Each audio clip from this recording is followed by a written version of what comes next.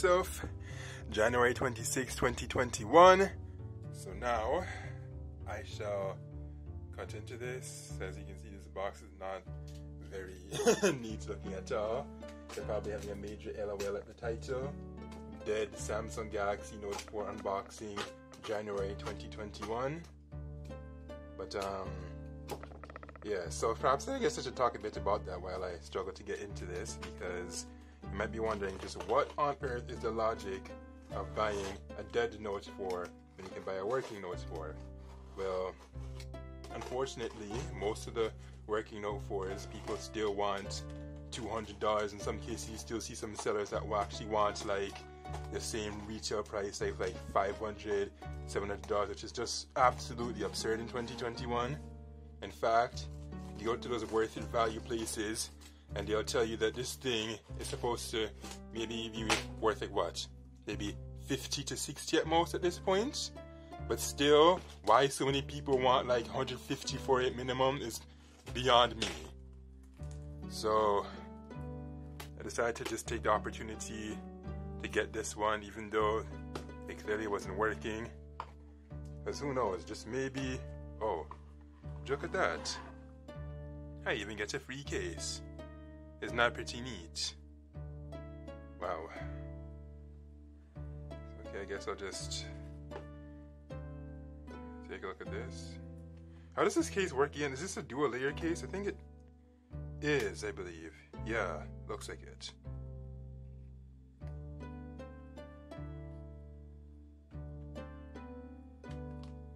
Yeah. So, just take that out.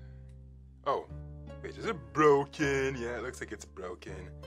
That's quite a shame, but yeah. Still usable, at least this part of it is. Wait, does it have a kickstand? No? No, it doesn't look like there's a kickstand. But still works. Just have to be mindful of that part. And don't bother putting that back. The real star of the show is this guy. This is the star of the show. So you can see that it's looking okay, but it does not power on because it has a dead motherboard, perhaps. But cosmetically speaking, yeah, he's right. It actually looks beautiful, though. Wait, there's some heft to it, so that means that the battery must be in there, because I was under the impression that there's no battery. Now, how do you get inside of this thing? I think there's a slot there. Oh, yes, it does have a battery. It does. It's not as though it doesn't. Cell made in Japan, assembled in Korea.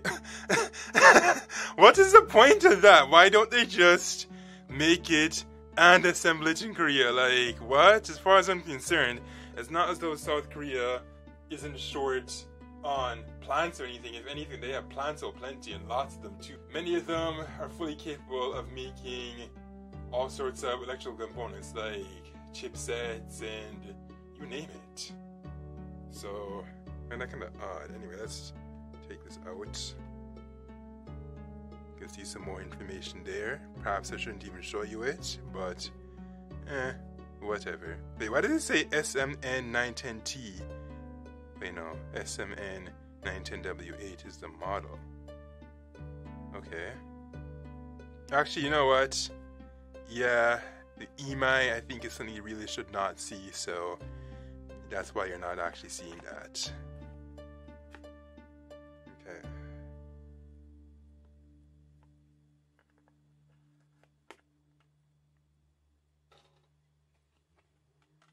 There's this S Pen 2. And what else can I do with this guy? What else can I do? I guess I can examine the S Pen a bit. Pretend as though I'm taking notes. No, it doesn't click like the newer ones. Or does it? Oh, actually, yeah, this thing does click.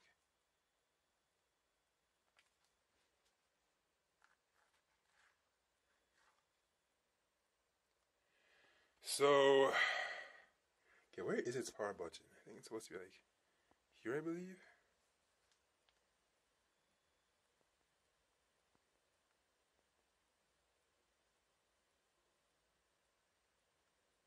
So yeah, as you can see, it clearly does not power on. And yes, so if it is indeed a motherboard issue, then I'll just have to import SMG, whatever the numeric model was. I believe it's 910W8. But yeah, I just have to import that. I think it'll run me anywhere between 27 to 45, which is not bad. So that means a total cost of this comes up to about, how much did I pay for this phone? I got it for 35, and then I think with the shipping and everything was maybe about 45. So if I do get the motherboard for, I think for this particular model it was 44. So perhaps I'm going to be looking at maybe $90 in total, which is still not bad, considering that many sellers want between 150 to 200. So even if I did buy a fully working one for 150, I'd still be saving myself, well, if you do the math, 150. If you divide 90 from 150, you're looking at 60. That's if you even can get it for that price. Well, actually, no, probably, maybe I could have actually, if I just asked around on Kijiji or something, or those other websites. I guess the problem was that I was looking at eBay and eBay mainly for Note 4s. I think that was the problem there. Maybe I could have got a fully working one off of like Craigslist or whatever, but I don't even know. I think even then people would still say, oh, I want $200 for it just because it's a Note. And because it's a Note, they feel like it just needs to be unjustifiably high, even if it's a 6-year-old Note. But anyways, why would I want to put myself through the trouble of repairing this thing? Well, the thing is that these older smartphones are not actually too difficult to repair. Case in point, I repaired the black version of, I might say black version, I repaired one of my BlackBerry passports. I took out the camera twice, unfortunately. And for that 1520 on the wall that's serving as a clock, I replaced its battery. And I think one of my other more recent videos I did this month, I pointed out that I changed I didn't change it. Actually, yes, I did change the memory in that Dell over there. I installed 2 hard drives in that, and I installed a solid state drive for that Dell over there. Yeah, I know it looks kind of weird that I'm pointing and you can't see it, but the camera is only pointed this way, so that's why you cannot see them. I guess I could lift it and point it at them if I really wanted to, but this video isn't about Dells, it's about dead Samsung Galaxy Note 4s. Okay, your heart must be really annoyed at this point and wonder why I'm just going on and on and just not doing anything interesting. Well, okay, you know what, if you want me to do something interesting, how about I attempt to just maybe partially disassemble this, perhaps? Could I do that, or is that not such a good idea? Well, we can see all the screws and all that visible. Where is that water indicator to let me know if it's been water damaged or not? Would I have to pry open the battery again, or do I not have to do that? I don't know. To be honest with you, I don't think I'm gonna be disassembling this right now.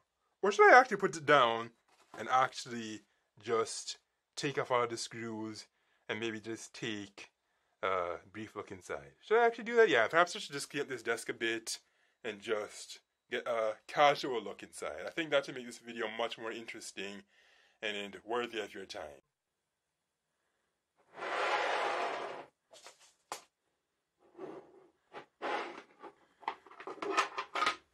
So this isn't exactly as close as I'd like to be. Ideally, I'd probably want to have more something like this, but I guess this will have to do. I guess if I really wanted, I suppose I could zoom a bit. Can I do that? Oh yeah, I can, yeah. But will it really affect the quality, or is this going to still be 60 FPS, or is it not? I don't know, that looks like 60 FPS to me. Okay, I think it should be alright. Alright, so let's just cut into it.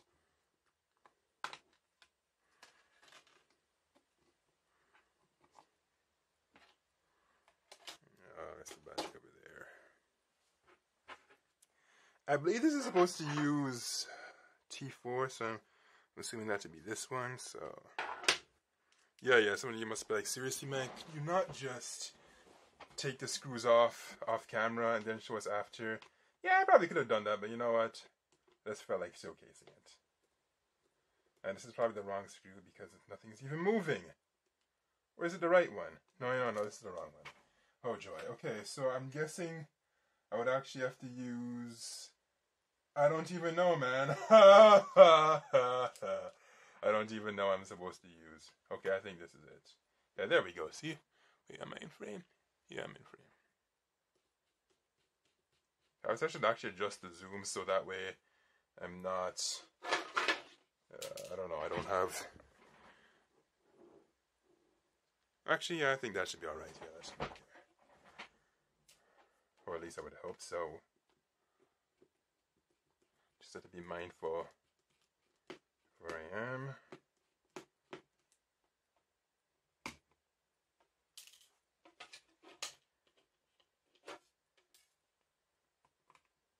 Oh yes, I didn't go over the specifications for this thing because I didn't prepare them on a card or on a application or something, so I don't know off the top of my head. All I know is that this one is using Snapdragon 805 and this screw is being a difficult butt. Some of the models do have an Exynos chipset. Kind of wanted to get one of those Exynos ones, to be honest, but decided, you know what, I'll actually just go with this one first and then maybe later get one with Exynos. Oh yeah, speaking of Exynos, that would make it for an interesting discussion because I'm hearing that Exynos in the newer notes, like I believe the 10 and onward, that the Exynos chipsets in those models are drastically inferior to the Snapdragons because I'm hearing that they're throttling very badly, and even when it comes down to photography, apparently that is affected too. So I'm not sure if in the Note 21 they're going to improve it to make it equal to Snapdragon or even better. Because I'm hearing all the time that back in the day Exynos was the one that was better, or at least equal. That's just what I hear. I know that for the Note 4 in particular, that Exynos does... Is that glare obnoxious? I don't know. I wonder if this whole time that glare was going to be a problem. I don't know. But anyways, yes, the Exynos on the Note 4, it has 64-bit, whereas the Snapdragon does not have 64-bit, so don't know what's up with that.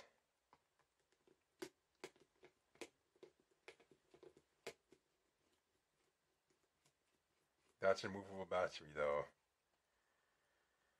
See, it's reasons like this why I still buy old phones, because they just have so much charms that these new ones just do not. Oh yeah, I forgot to point to the IR blaster, and the headphone jack, and this micro SD card slot. That's another area worthy of discussion, because the new Samsung Galaxy S21 does not have a micro SD card. Like, honestly now, at this point, the S-Series has just become an Android-flavored iPhone. Like, really. It's like, what's the point? Sooner or later, they're going to make some deal to have Apple maybe make some runoff Samsung phones using iOS. I don't know if they'll go that far. That sounds far-fetched right now. But who knows? Maybe in the future that might become a thing. Okay, why is this screw being so difficult? No, not gonna waste time. I'll come back to it. But seriously. Samsung, oh, how far you've gone from your phones being more about the function to just going on and becoming these really formish phones. But don't abandon your function for form. That's not cool. Not cool at all. Okay, this is a lot of screws, man. This is just... wow. But really though, are we doomed in the smartphone market? Are we ever gonna see a flagship phone with a removable battery, IR blaster, and headphone jack? Or is that a thing of the distant past? Now I know there's one Sony phone that I believe is called the Sony One Mark II that, I think, is a micro SD card slot and a headphone jack. It doesn't have a removable battery, and I don't think it's an IR blaster either. So, yes, the LG series, I know that they too also have headphone jacks and micro SD card slots. So the problem with them, though, is that they have dumb doofus notches. That Sony phone I just mentioned, on the other hand, does not. Okay, I think that's supposed to be every screw. It's just this problematic one. So I don't know what I'm going to do to get it out because it's just not cooperating with me. So I don't know if it's like stripped or whatever. If it's stripped, then that's going to be a really, really big deal and a serious problem. Okay, I think I need to get this S Pen out. I wonder if I can try and lift it now.